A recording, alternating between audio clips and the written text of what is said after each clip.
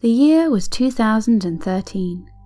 Super Mario 3D World had just been released onto the Wii U, and a brain trust of Nintendo's most talented developers and creators had come together to discuss their next project. Yoshiaki Koizumi, who'd served as the producer for the past several 3D Mario titles, wanted new ideas.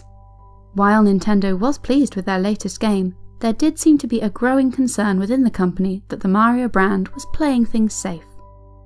Yoshiaki had pioneered an effective formula for level design, and the gameplay ideas that his team had come up with for Super Mario 3D World were inventive and entertaining.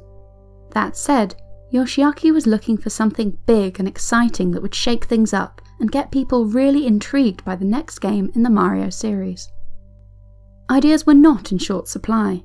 Everyone had some fun idea of what new direction to take with their next project.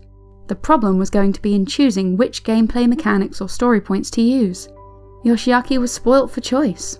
If only there was some way to mash all these different designs together.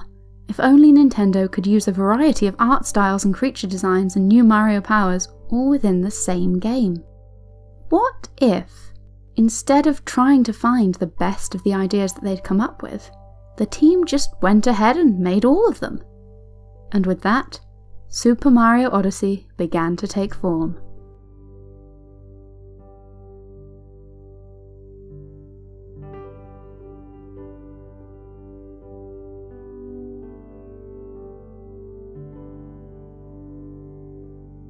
Yoshiaki Koizumi had never really intended to become a games developer. His passion lay in storytelling. As a young man, he dreamed of becoming a movie director, and as such, he studied as part of the Visual Concept Planning Department of Osaka University of Arts. It was there that Yoshiaki first came across Nintendo's star game, Super Mario Bros. He wasn't very good at it. The game was very punishing, and Yoshiaki struggled to make much progress without dying. He ultimately decided that he preferred The Legend of Zelda, because at least in that game he could take more hits from enemies without having to start all over again. When Yoshiaki graduated, he managed to secure a job at Nintendo.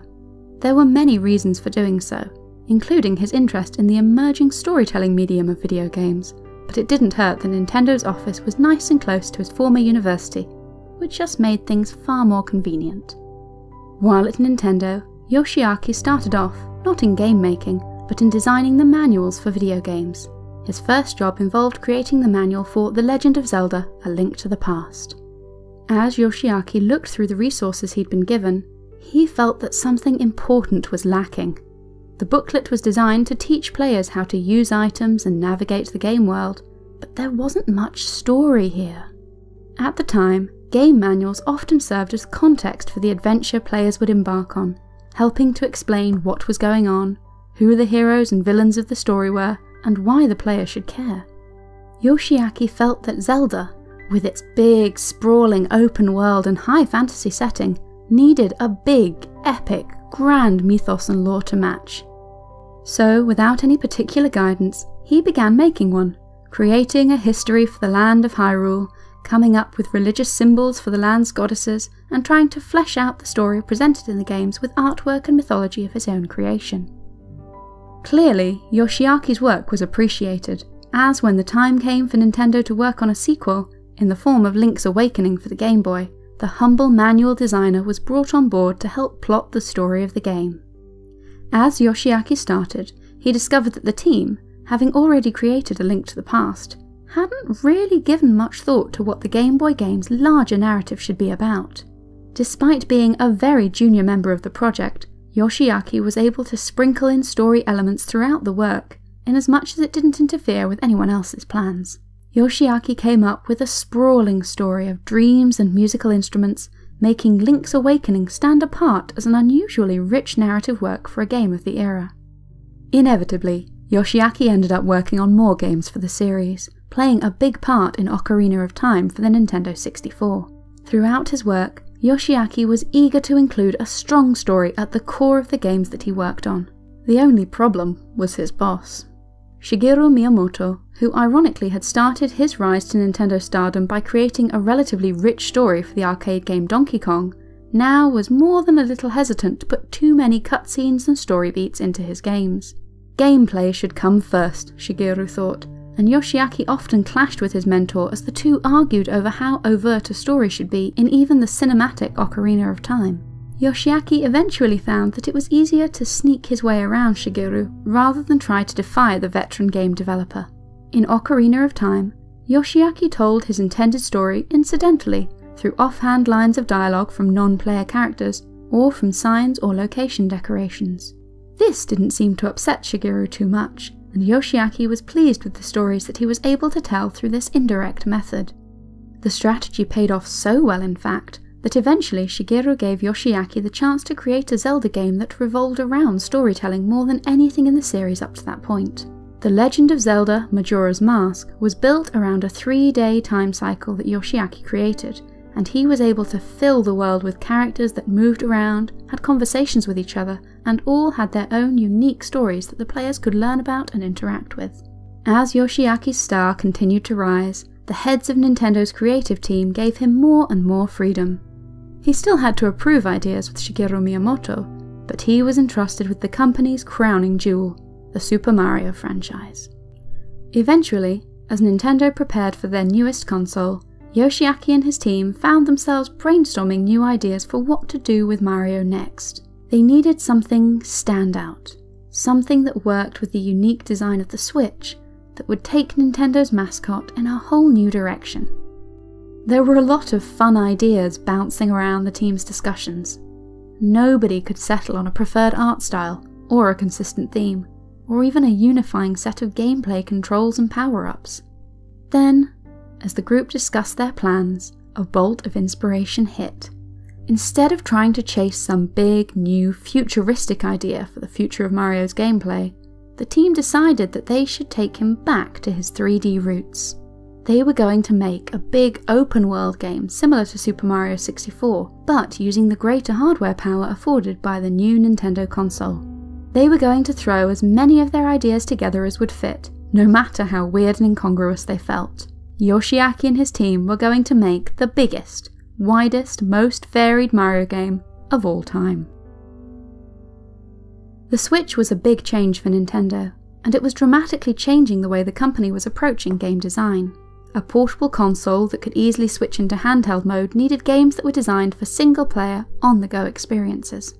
Nintendo needed to make sure that their big tentpole games offered deep, immersive worlds for players to get stuck into, while also allowing for small, short bursts of gameplay. It was a tough balance to make. Thankfully, the design of Super Mario 64 fit here perfectly, with a series of big, open worlds that could be explored at will, with plenty of different missions that were possible in each sandbox environment. Thus, Super Mario Odyssey was designed so that players could enjoy lots of little rewards for playing, piece by piece.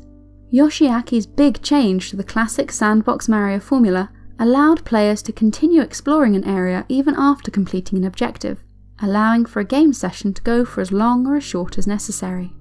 Similarly, the game was designed without a risk of failure. Without a live system, Mario Odyssey wouldn't force players to start all over again if they didn't succeed right away, encouraging uninhibited exploration and experimentation. The nice thing about the game's diverse set of sandbox worlds was that the game's developers didn't need to be restricted to a single set of mechanics, or a set art style.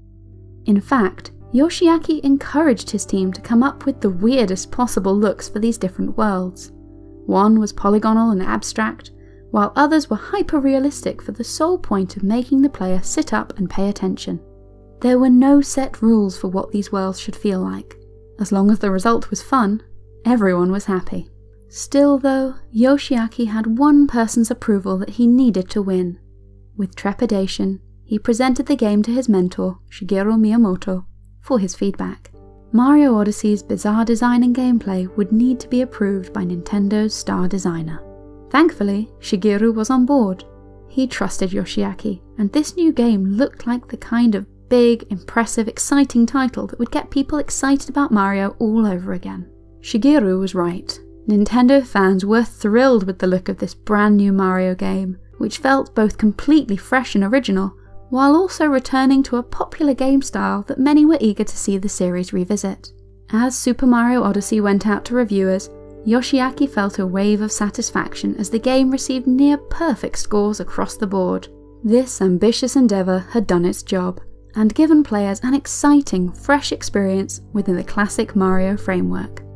The moral of the story is that you can do great things when you step outside your comfort zone. It can be easy and relatively stress-free to stick to a strategy that works in life.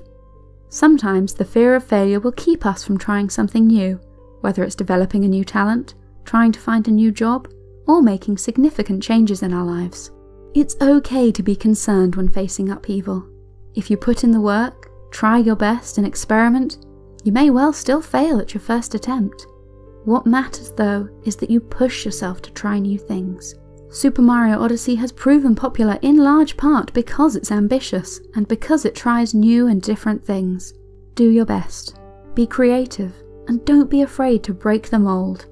As you work hard to try new things, you never know what amazing things you'll learn about yourself along the way.